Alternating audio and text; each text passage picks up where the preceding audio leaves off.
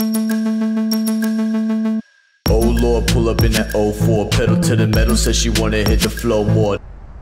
So, I was a die-hard Big Red Machine fan.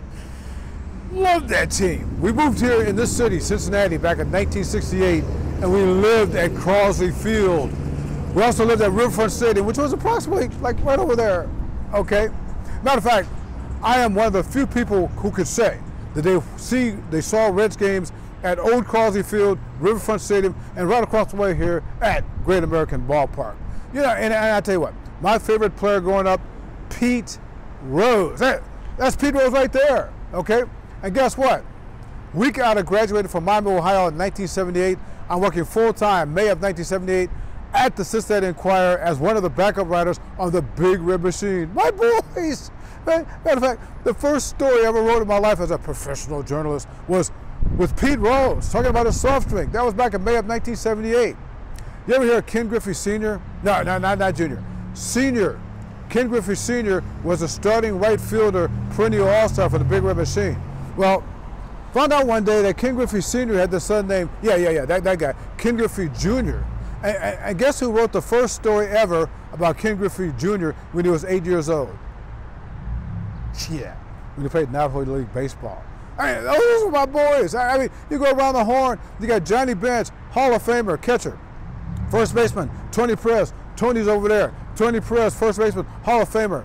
Joe Morgan, he's right over there. Joe Morgan, second baseman, Hall of Famer. The shortstop, Dave Concepcion, perennial all-star. Third baseman, Pete Rose should be in the Hall of Fame, but we won't talk about that. George Foster, perennial all-star, left fielder. Cesar Geronimo, perennial all-star, center fielder. Ken Griffey Jr. already talked about that. I don't like to compare anybody to my Big Red Machine, but you know what? These Atlanta Braves are awfully close. They've hit more 450-foot home runs than anybody. It's not like the Big Red Machine. They can slash in the gaps. They're like the Big Red Machine.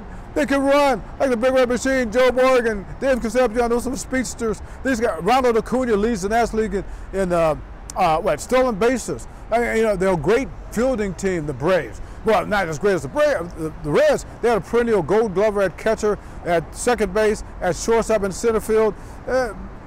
Braves are kind of close. I mean, they got guys who potentially can do that. But here's where the asterisk comes in.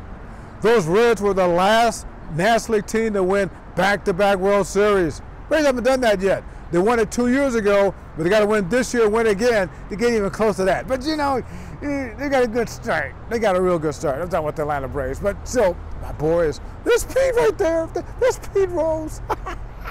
Oh my goodness, this is so much. This is so great. Oh.